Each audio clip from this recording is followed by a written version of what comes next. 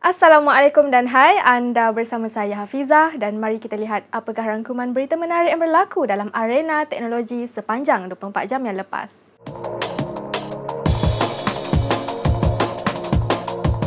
Dalam arena teknologi tempatan, SK Taman Perling Johor telah mula mengimplementasi kaedah Pintar bagi merekod kehadiran pelajar.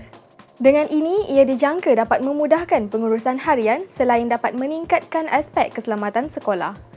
Untuk teknologi peranti pula, Nubia mula mengacah dengan kehadiran peranti gaming pertama dengan sokongan Dwi-Mod 5G.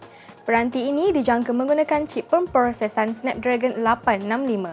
Buat masa ini, spesifikasi lain yang disertakan pada peranti masih belum diketahui.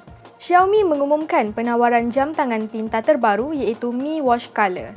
Ia menampilkan skrin 1.39 inci AMOLED, bateri sebesar 420 mAh serta hadir dengan sistem operasi Wear OS.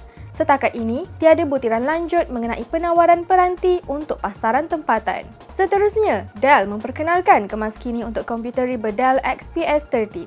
Ia membawakan rekaan bingkai nipis serta penggunaan skrin Infinity Edge.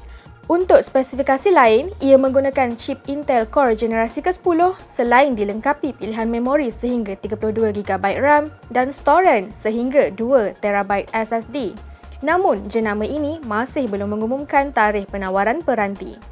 Akhir sekali, Dell turut mengumumkan beberapa ciri baru untuk pengguna iPhone pada tahun 2020 ini. Antaranya, sokongan yang disertakan termasuk kebolehan mengawal aplikasi pada iPhone yang dinamakan App Mirroring selain kemudahan untuk memindahkan fail dari komputer ke iPhone.